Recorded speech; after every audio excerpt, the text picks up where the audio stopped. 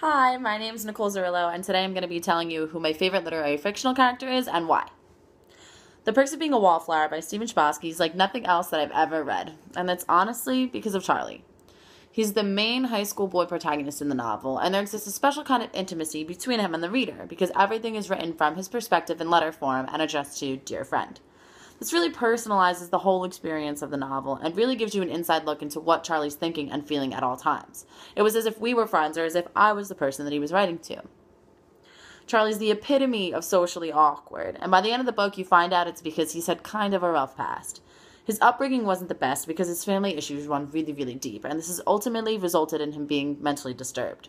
He's a really honest kid and a keen observer of the world, but he voices his opinions at all the wrong times.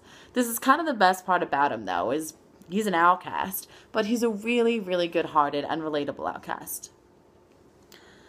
Charlie's good character remains constant throughout the novel, despite his horrible upbringing.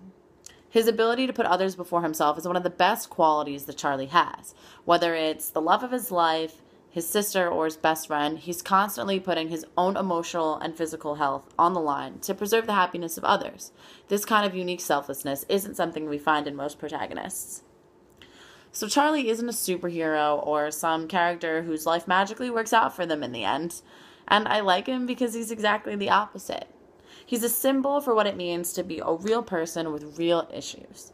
He has a mental illness, so in addition to his external struggles, he's always internally suffering. Ultimately, he's a hero because he isn't one. And essentially, he's real. And even though we may not have the same issues exactly that Charlie has, I think that by reading about him, we all learn a little bit about ourselves. Thank you.